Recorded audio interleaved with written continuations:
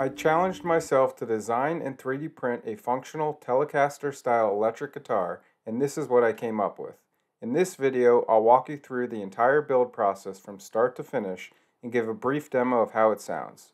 If you've seen any of my past videos, you know that this isn't my first 3D printed guitar. In fact, it's the fourth one I've built and the third guitar I've designed from scratch. And with each new design, I've tried new techniques, finding both things that work well and areas for improvement. This design incorporates all of these learnings, and overall I'm really happy with the final result. It's worth noting that as with my previous Les Paul style guitar, I'll be making the files for this design available on my website, the3dprintzone.com, including the STLs to 3D print the body, as well as a parts list for the other components such as the neck and electronics. I'll also be providing unlimited access to all of my 3D printable guitar designs on my newly launched Patreon page, so if you're interested to take this project on, check out the links in the description below. And as always, if you enjoy the video, please consider liking and subscribing to support the channel, and if you have any questions or comments, please make sure to leave those in the comments section below. So without further ado, let's get started. In this video, I won't be covering the specific details on how I created the model in CAD, but leave a comment below if that's a video you'd be interested in. Essentially, I sketched the main guitar body shape and then added features for the neck, cavities for the pickups and electronics, and features for the output jack and strap post. To print the body of the guitar, I split the model into 5 sections so it could be easily printed on a vast majority of home 3D printers. In my case, I'm printing on a Bambu Lab A1, which has a build area of 256 by 256 millimeters. I used Bambu Studio to slice the models and printed all of the main body parts using Bambu Lab White PLA Basic. For the jack cover and pickup cover, I went with a silk purple color to match the epoxy. It's very important that the inner core piece that mounts the pickups and bridge is very strong in order to withstand the tension of the guitar strings, and therefore I used the built-in strength profile for the core and an infill percentage of 40. I also increased the number of perimeter wall loops to 6 to give it extra strength. Since the outer pieces do not see any significant load, I printed them using the standard profile with 25% infill and the default 2 perimeter wall loops. That being said, you can increase any of the infill percentages if you're looking for a stronger or heavier guitar body. All of the parts were printed with 0.2mm layer heights, and tree supports were used for the overhangs. The smaller jack cover and pickup cover were both printed with 100% infill. To make things easier for you, I've included the 3MF files in the download, which includes all the print settings automatically preloaded, although you can still adjust them if you want. For the purposes of making this video, I had the time-lapse mode turned on, which generates a purge tower, but you could simply turn that off in the slicer if you don't want it. This table summarizes the print time and amount of filament used for each part. If you use the same settings, you can expect to use about 1.8 kilograms of filament, or just under 2 standard rolls, and have a total print time of around 35 hours. If you assume an average roll of filament costs around $20, then the entire guitar body will cost you approximately $36 to print. The guitar body is designed to go together using wooden dowel pins that are 10 millimeters in diameter and 50 millimeters long. That being said, you could also use 3D printed dowels if you prefer. The dowel pins are used to align the parts during assembly, and they also provide some stiffness to the body. On the Les Paul design, I used PVC cement and super glue to hold the parts together, and this worked well, so I used the same technique here. I used a paintbrush to coat the dowel rods and the plastic contact faces with cement, and then pushed the parts together. I then used wood clamps to tightly squeeze and hold the parts to get a strong bond. After gluing everything together, I waited 24 hours to let it fully set. The next step in the build is definitely my favorite. Similar to the Les Paul design, I decided to give the guitar a unique aesthetic by using resin for the top surface.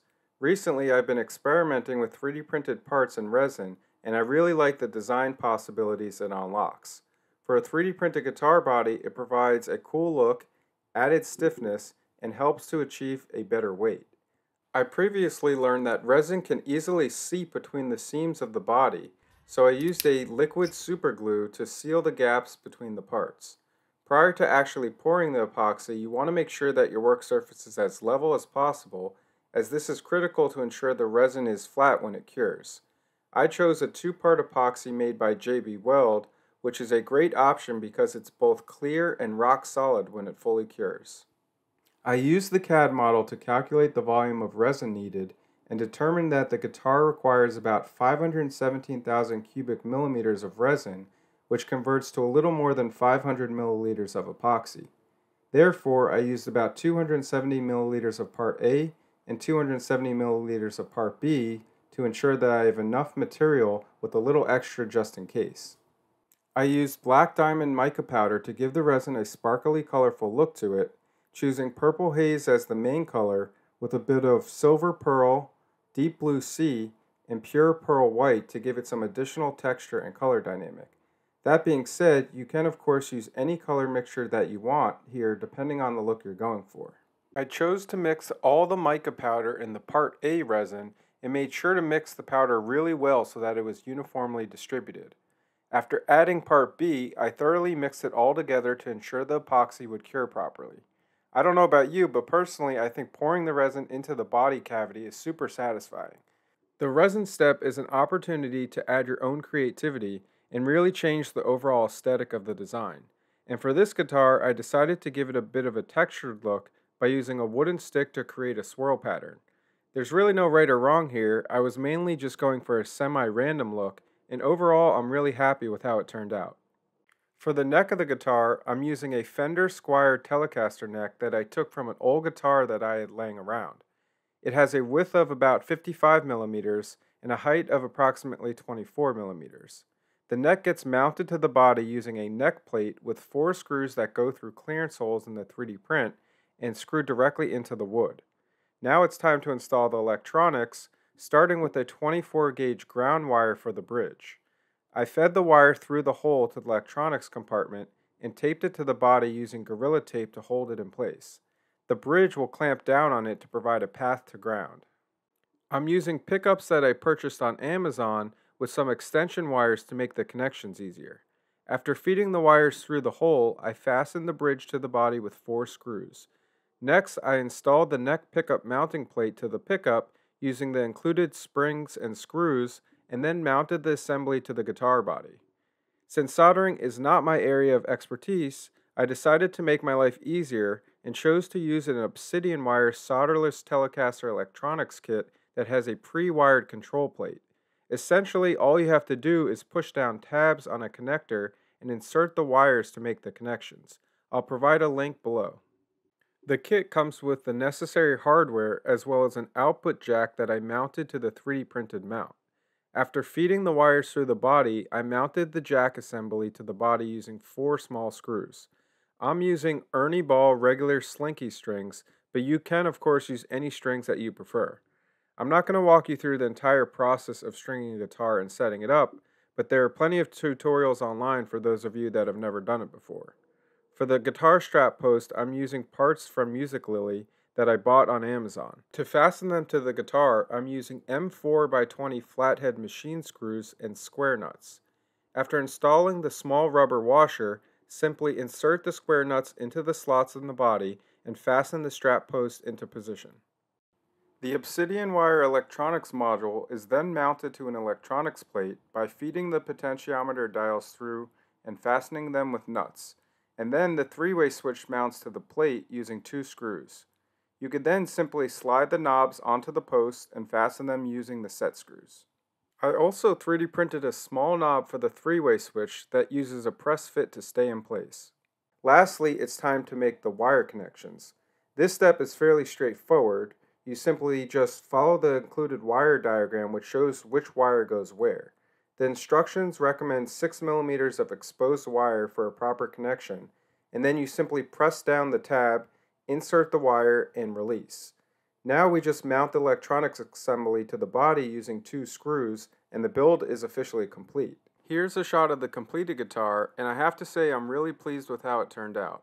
Also, for those of you wondering, the final weight of the guitar is about 7.5 pounds, which is pretty typical for an electric guitar. To me, the guitar weight is well distributed and it feels well balanced in my hands. Now it's finally time to plug this thing in and see how it plays. I'm certainly not the best person to demonstrate the guitar's sound quality, but here's a quick demo anyways.